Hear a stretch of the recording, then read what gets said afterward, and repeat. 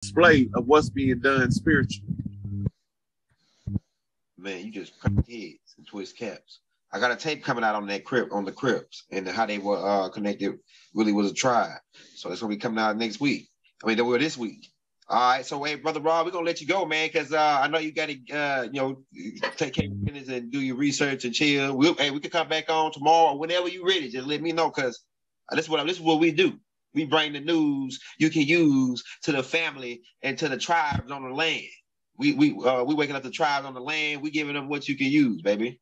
We giving you hope. We the gods to come fuck back. that. I don't want to give them hope. I want to give them reality. Yeah, we give it reality. Some people don't like the long as you listen, Jesse Jackson say keep hope alive. Long as a motherfucking hoping, he ain't attaining. We trying to attain some shit now. Fuck hoping. We done with that shit. Kill hope right now. Murder hope. Put 2 bullets between that bitch head. Let hope go. We don't need hope now. We need motherfucking thinking, and each one teaching one. That's what we need. We don't need no hope. Each one teach one. I like that. So hey, we all gotta read some. We about to get ready to get up. Hey, we can't. Hey, the brother Rod Hayes. This right here is a classical tape right here. This is classic, man.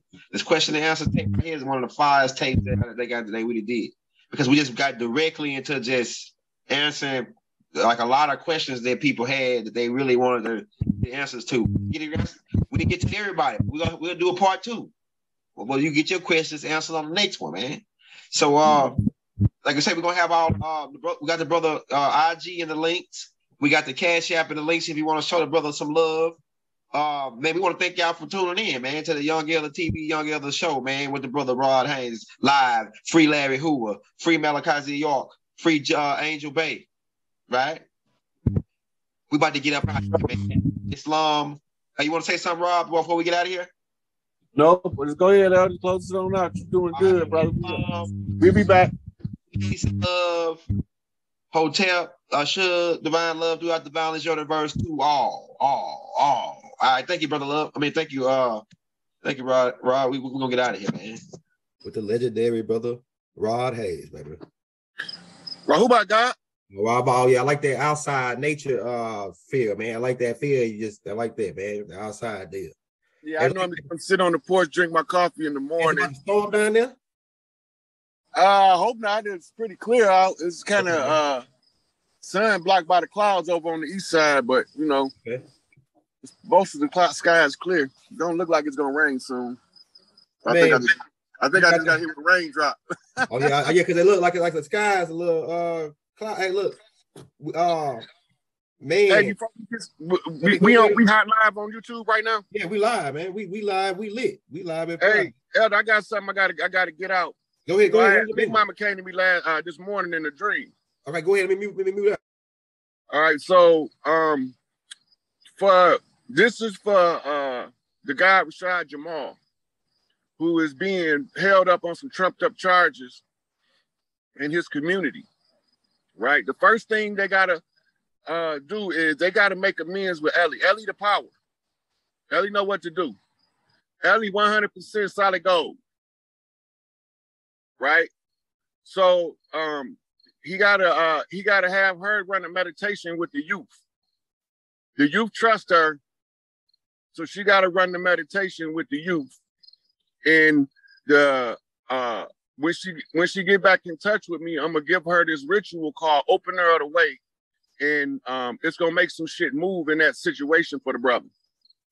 It should have been moved, but I didn't do a show cause after the hay, so they waiting on the show cause for me, but I need some energy from them in his support, right? So all of the ones that's in the Rashad Jamal's Cosmic University, they need to reach out to Ellie, and if they had anything negative to say about her, they need to apologize because she's solid, A1. And when they make amends with her, it's gonna open up his case. That's Big Mama Baby. Okay, that's the first thing. The next thing is that all of these people doing the human trafficking, accusing other people, they're going to be the ones catch the backlash from the opening of the way for the righteous, right? Because the only way you can open the way is whoever did the dirt, they got to answer for their dirt. So if the university make amends with Ellie, I could tell her what to do next, right?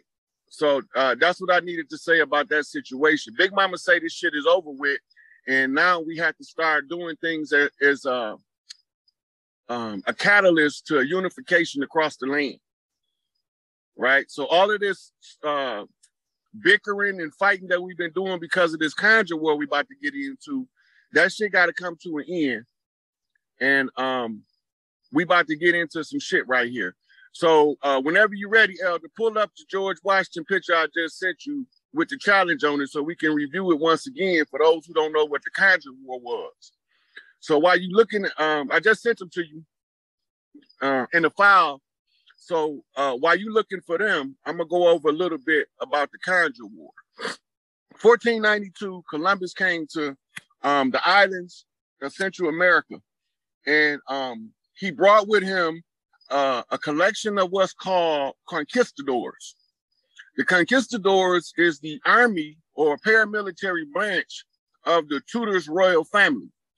The Tudors is from Europe, but that ain't their original name. Before they was called Tudors, they were called Etruscans, right? And when they came over here, they changed their name when they left Al-Maghrib after they got kicked out of Europe.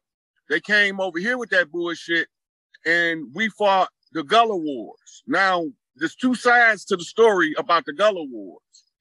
The Gullah Wars, when you hear that term, that's us talking about it. When the oppressors is talking about it, they call them the Seminole Wars, right?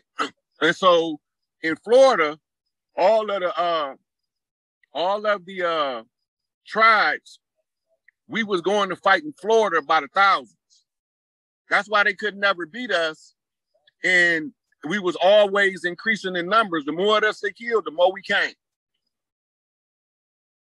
So after the or right before the Louisiana Purchase, the French lost the battle. And when the French lost the battle, they sold their protectorate rights to the English. It's called the Louisiana Purchase.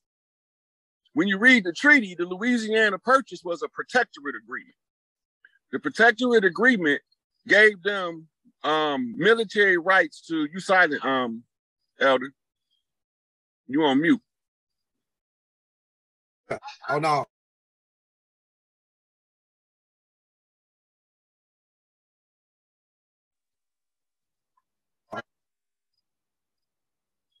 You on mute.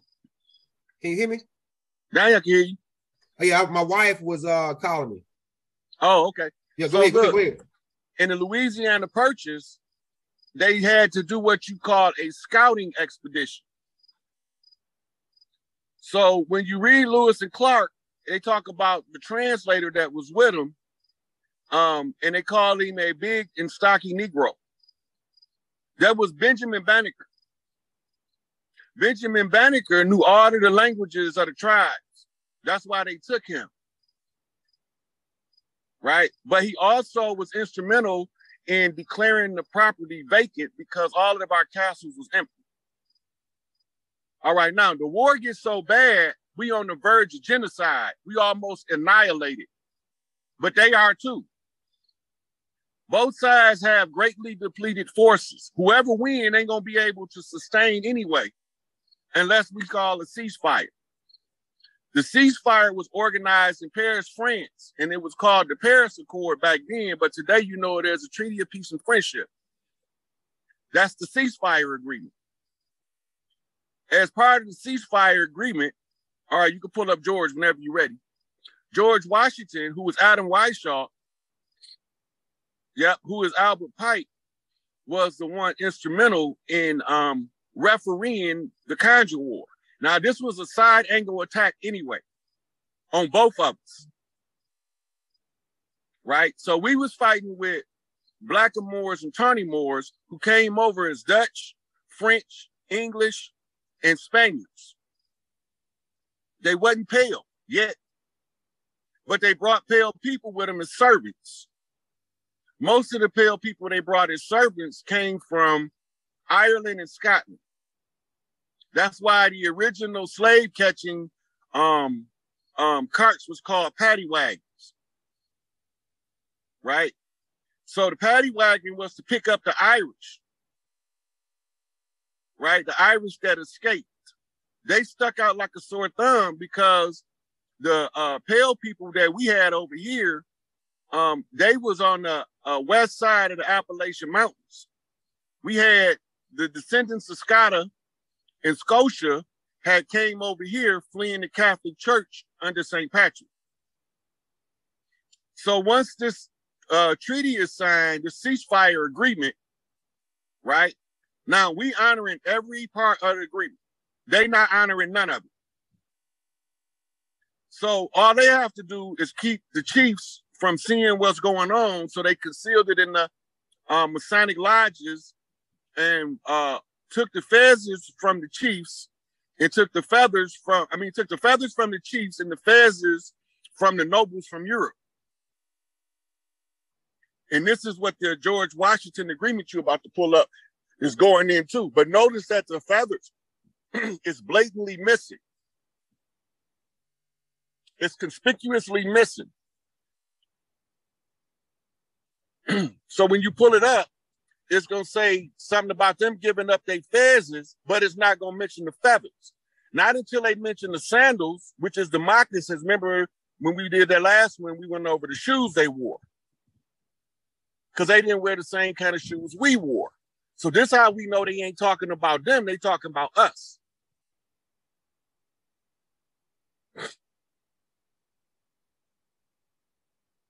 Okay, blow that motherfucker up. Let's go over this motherfucker. One more time, y'all.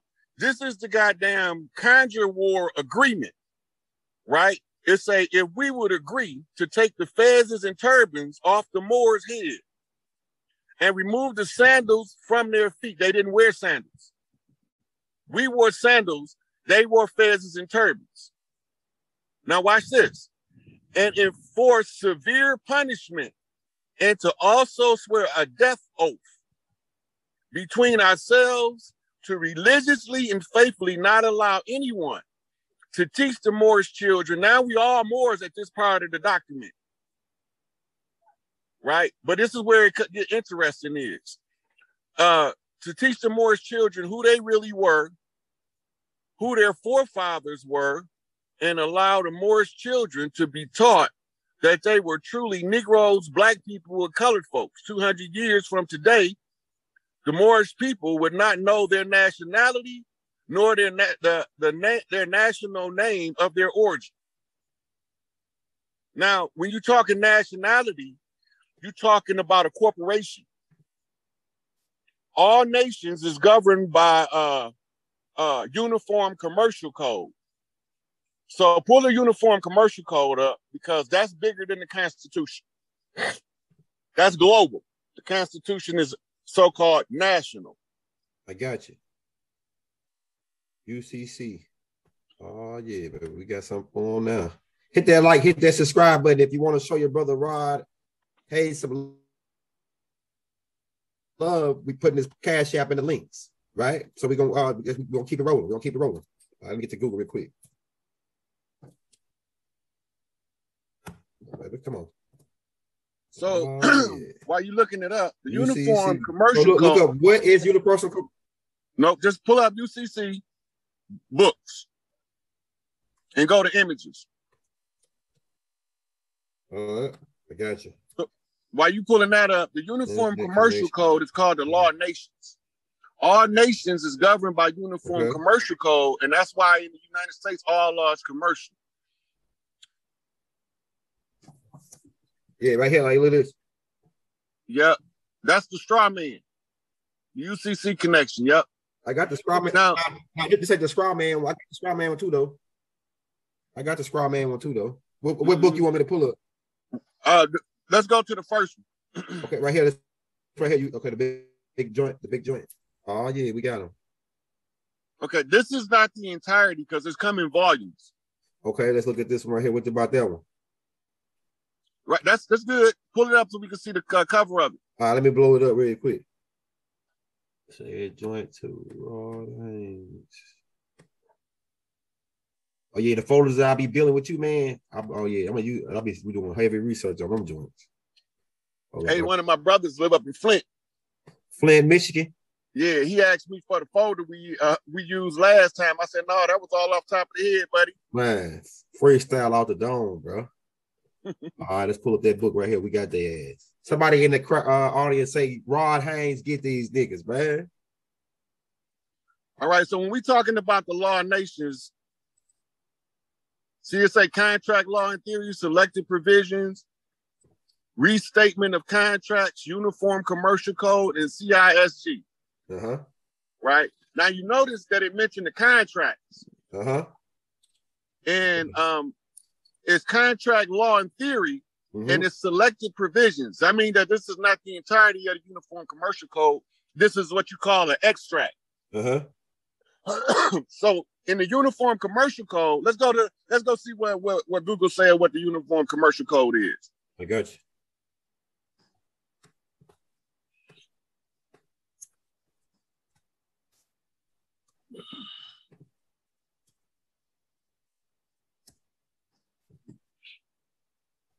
It says Uniform Commercial Code, first published in 1952, is one of the number of uniform acts that have been established as law with the goal of harmonizing the law of sales and other commerce transactions. Let me try to find another one. Hold on, I got you. Oh yeah, baby, we got something for them right now. Oh, it's the same one. The example is the sale and purchase of goods, commercial paper transactions, for example, bank transactions, letters of credit, banking deposits, leasings. Okay, now this is what uniform commercial is. So the Jordan Maxwell got a video on YouTube where he explains that the uniform commercial code is the holy grail for business around the world. Okay. It's the one codified document that every so-called nation must abide by. Okay. Even if a coup happened and somebody rise up and overthrow the government, the uniform commercial code just switched to the new power structure. It doesn't take away or it doesn't help them to stay in power because it has nothing to do with that. All it has something to do with is the business. So now when I tell these motherfuckers that the uniform commercial code is the real law they governed under as a national, right? And during Noble Drew Ali time, you needed nationality because the uniform commercial code not codified yet. They got it. It's secret. It's in the barrister's chamber with all of the rest of the law books. But it's not published, as you see, until 1953. Right? Okay, now, who was these people that became the corporate jurisdiction United States? Who was they? They was two companies. Pull up the Virginia Trading Company. Got them.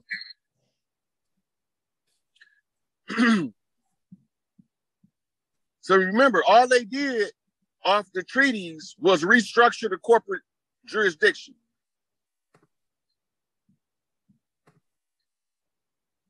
You got the... You want to put their logo or they been look, and look, they got the Knights of Templar for they sign. Ain't this some shit?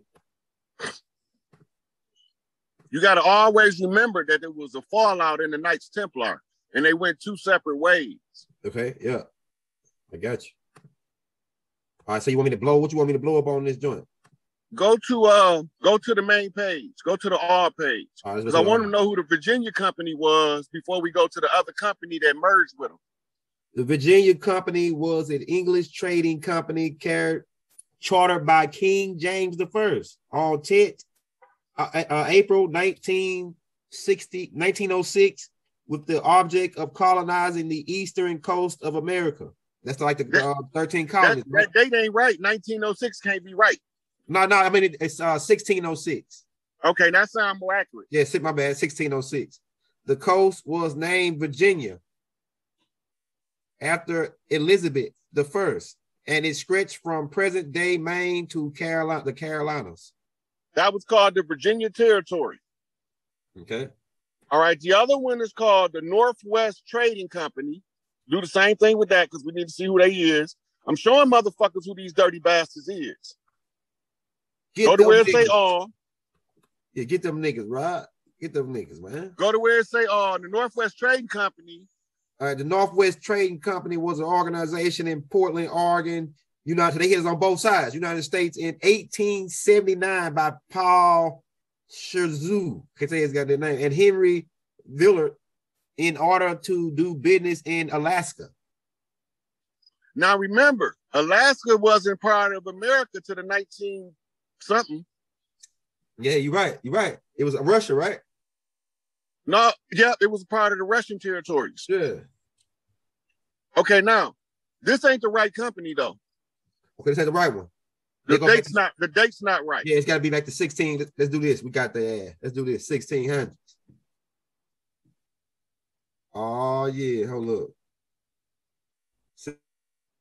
1700s. Let's see which company set up the 1600 control British. Oh yeah.